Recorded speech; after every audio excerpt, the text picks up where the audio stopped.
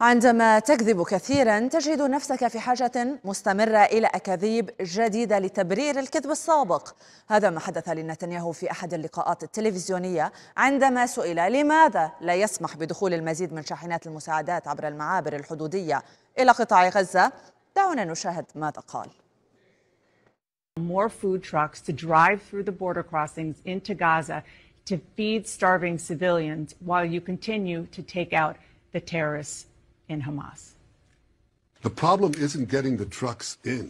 The problem is that once they're getting in, they're looted by Hamas or looted by gangs.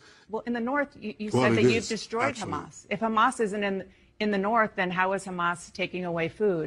And if you open up more border crossings and give more food into the area, allow starving people to eat, the looting maybe would subside. That's human nature, no?